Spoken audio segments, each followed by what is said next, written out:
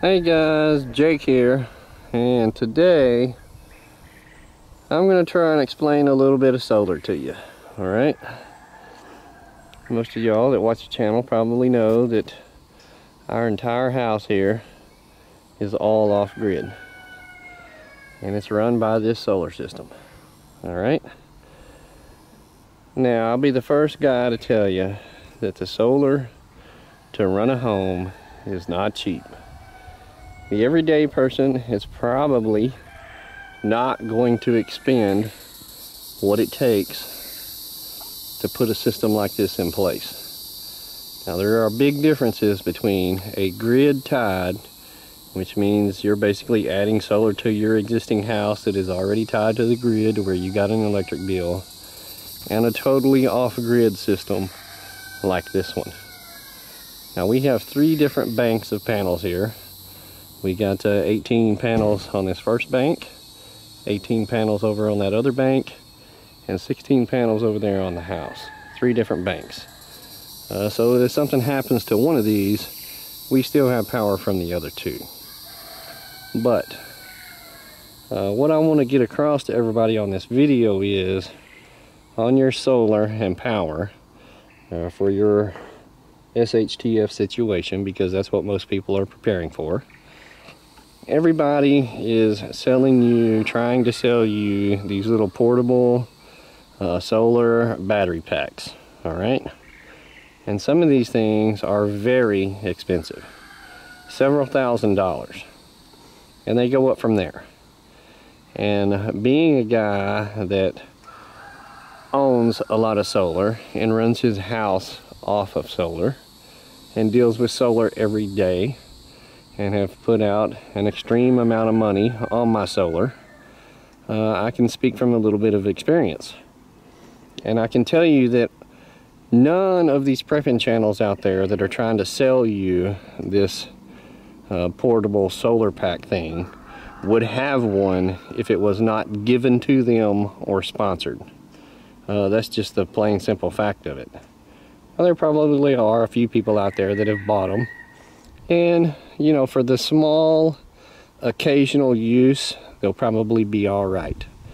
But let's face it, in a grid down situation, what are you trying to run?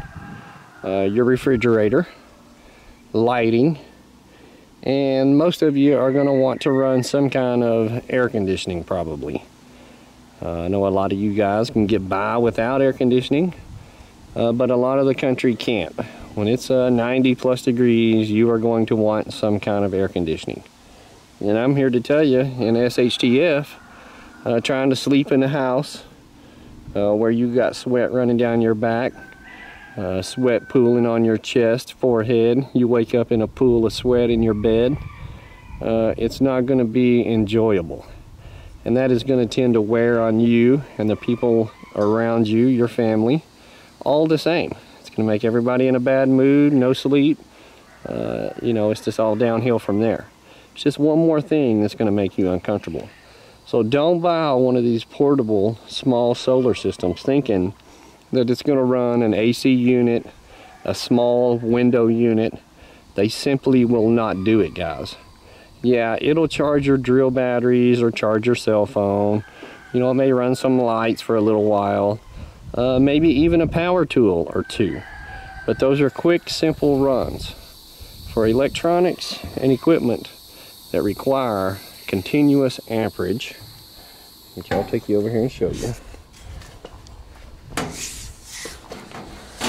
There's our Generac 22 kilowatt standby generator that's propane and a 1,000-gallon propane tank, just in case.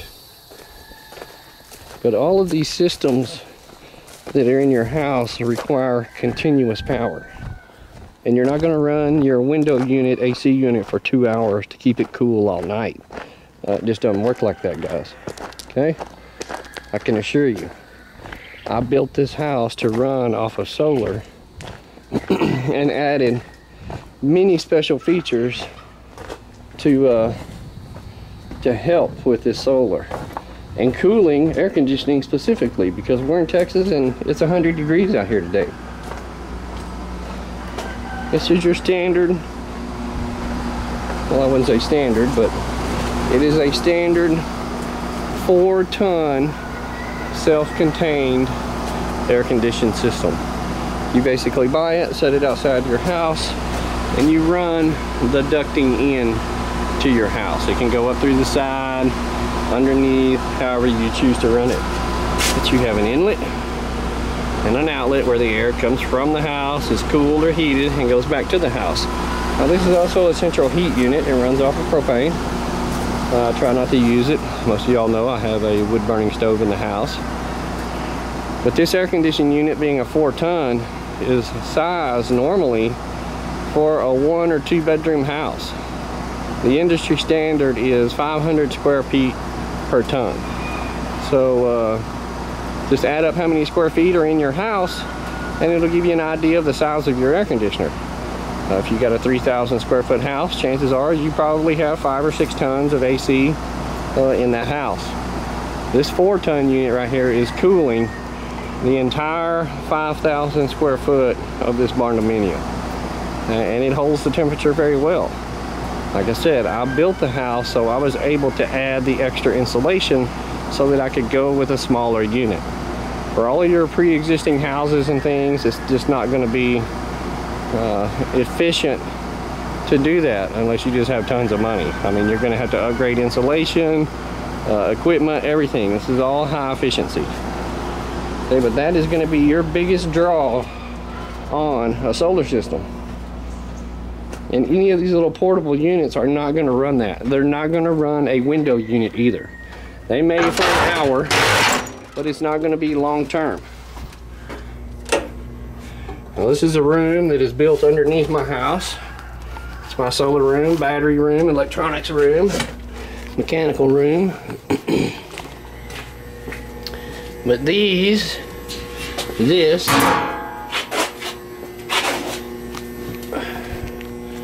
focus are all of the inverters and controllers. There's my main panel box to my house, just like you got in yours. Here are the batteries. You can see I got 4 banks in there.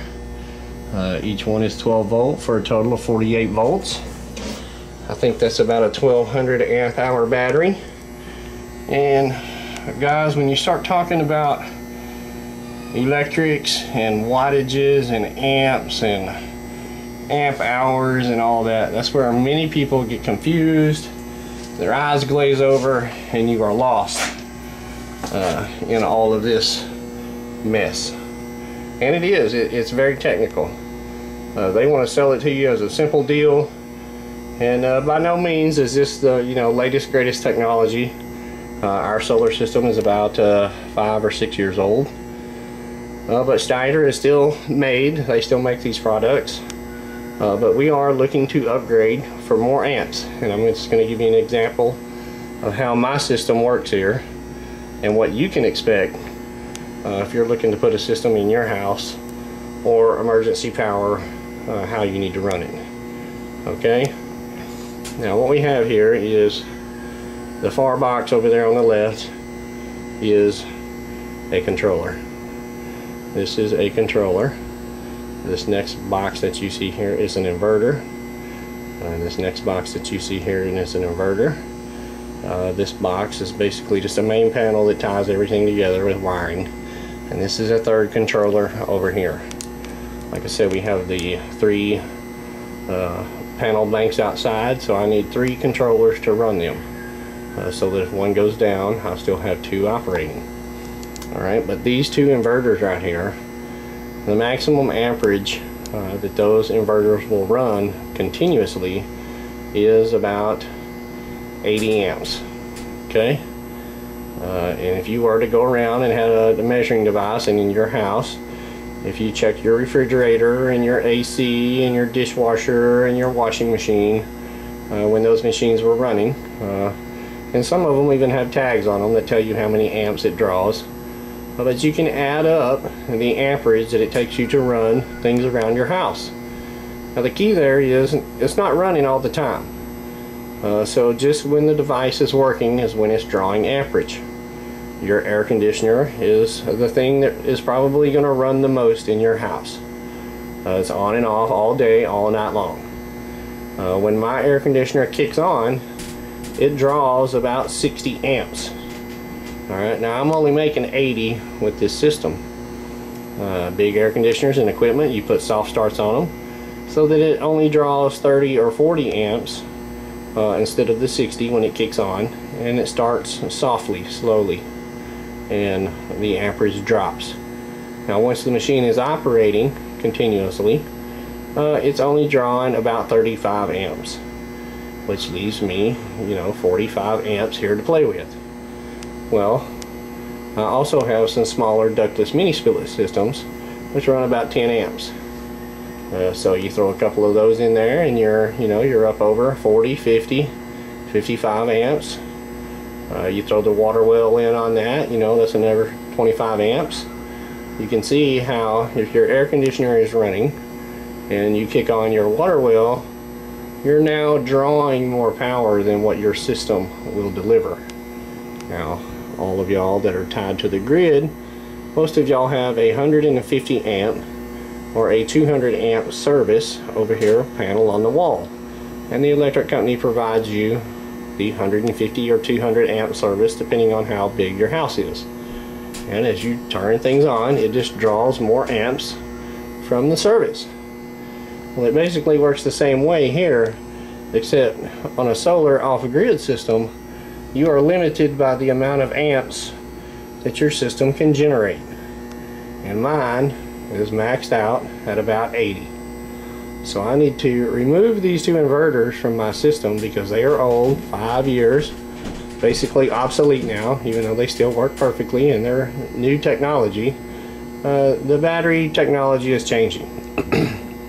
Now they combine inverters and controllers all in one. I'm not necessarily about that because if you have an inverter problem, well, it takes out your controller too.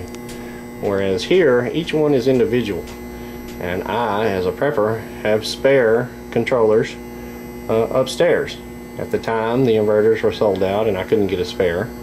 But I'm looking to remove these two inverters and upgrade to 3 inverters, which would give me basically another 40 to 50 amps on my system, which should be more than plenty.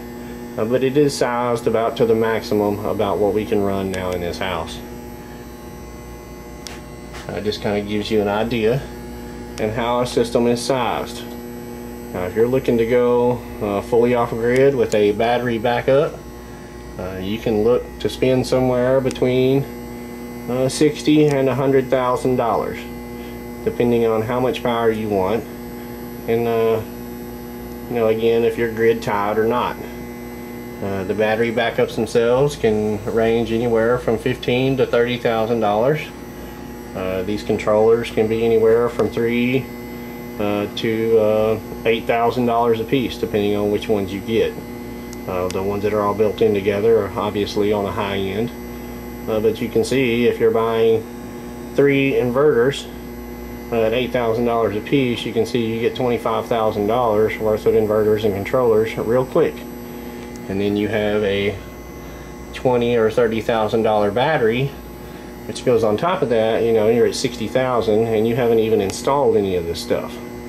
And for the small 12, 24 volt systems, a guy with some handy experience could definitely install it.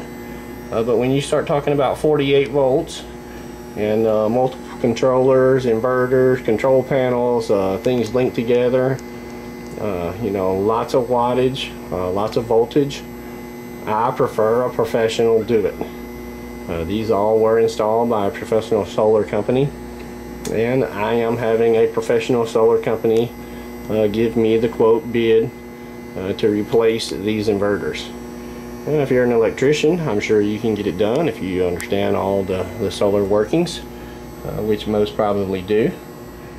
But again, it just gives you some kind of an idea of what kind of system you're going to need to actually run a whole house off grid and to have the comforts when shit hits the fan and the grid goes down. Because they've all told us, guys, that the roaming blackouts are coming all the way across America, and that can affect a lot of things, everything from health to your food and your comfort. If you've got deep freezers full of food in there and they turn your power out for a couple of days, you know, that freezer food is going to go bad, guys. Like I said, you don't want to lay in there and trying to sleep with sweat beating off of you. We know how that is. I would highly suggest you don't use solar to try and cook or heat your home. The heating is a direct, basically a direct short, and is going to require much more than this. We do our cooking, our heating of our home, and the washing machine, clothes dryer, those are run off of propane. As I said, the central heat unit is propane, but we do have a wood stove that we do heat most of the house with. But in an emergency, I can click the button on the wall and have central heat on demand. That gives you an idea, guys, of what you're going to need, what you might need. I have a buddy that has invested about probably $6,000 to $8,000 in a mobile trailer, a 10 by 12 double axle cargo trailer, which he has installed, you know, the latest greatest technology, inverters, batteries, panels, all kinds of stuff where he can plug and play and have electricity. And like I said, he's between $6,000 and $8,000, and he's just now getting close to the range to where he could run a small window unit AC. Most of those things, guys, are going to draw 15 or 20 amps. And you know, those little portable systems just do not put out the amperage over time. So don't be fooled by all these prepper channels trying to sell you these little portable banks. Like I said, I don't think any of them would have them if they were not donated, sponsored, and given. But yet they get paid to sell these little things, and I think you're going to really be dissatisfied with it if you've got any expectation of the thing running a small air conditioner. Lights, no problem. They might refer a refrigerator. Again, from what I have seen on these things, having the solar panels and being portable, they are really just not made for the everyday use. They are for the occasional camping tool use, and I think many of you will see as these things are used and brought in and out outdoors, the plugging and playing of the solar panels and all of that kind of stuff. I don't think the wear is going to be really good, and in a grid down situation, you're not going to want to be leaving solar panels and chargers and things like that around outside where people can easily take them. So it is going to be a matter of moving those things in and out. And with it being such a small battery bank, I mean, if you get a few cloudy days in there, guys, you're really going to be in trouble if you're depending on that little portable system. So I would highly recommend, if you can, you know, if you got that shiny bass boat or old hot rod car out there, or something that's really not going to do you any good in the future when the grid goes down and gas is $10 or $15 a gallon, maybe you should get rid of it and invest in something that's going to help you and your family through these trying times. Alright, that's just a little idea, guys. Don't believe all these little fake prepper items everybody's trying to sell. Tried and trusted is what you want. Okay, everybody stay safe. Appreciate y'all watching. Like, share, and subscribe. More to come. Thanks, guys.